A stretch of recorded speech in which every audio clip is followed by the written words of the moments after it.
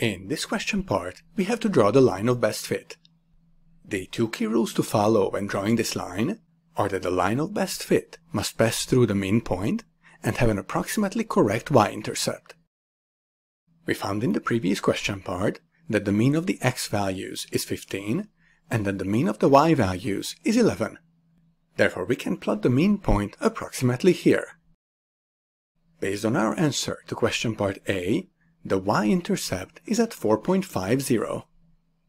Now we can draw the line of best fit, which looks like this.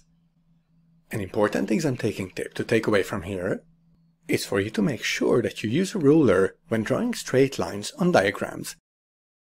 This might seem like an obvious tip, but I thought I would mention it here because students often lose marks for not using a ruler when drawing straight lines. In fact, on this question, it is even written in the mark scheme that a mark should be taken off for not using a ruler.